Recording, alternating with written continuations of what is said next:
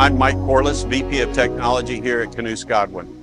Knust-Godwin is a precision contract manufacturer that's been in business for over 60 years.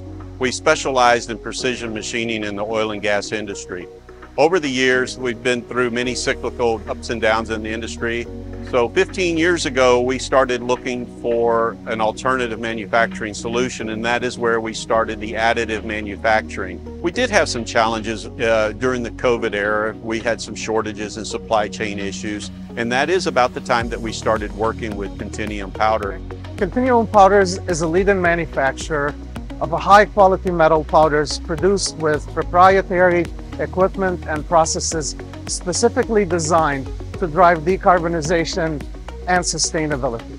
We were collecting all this oversized revert powder and not having a solution for it, other than disposing it with the standard chip, disposal manufacturers.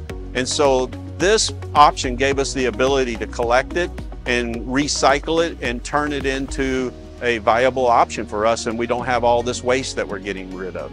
At Continuum, we truly believe that the world needs more than clean energy to protect the planet for future generations.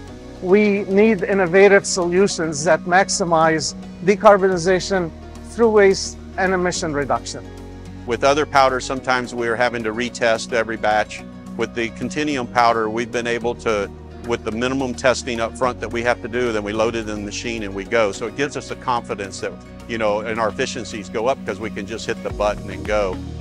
Our customers are very pleased with it. They are seeing the same quality, the same precision that we're getting with the other original powders.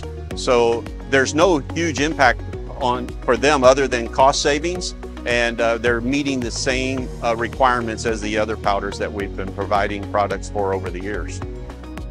There's tons of waste and end-of-life products around the world, and these products can be easily transitioned into developing powders for using in these additive manufacturing machines. So overall, I think it's going to be great. That's going to be able to provide a method of decreasing our carbon footprint globally.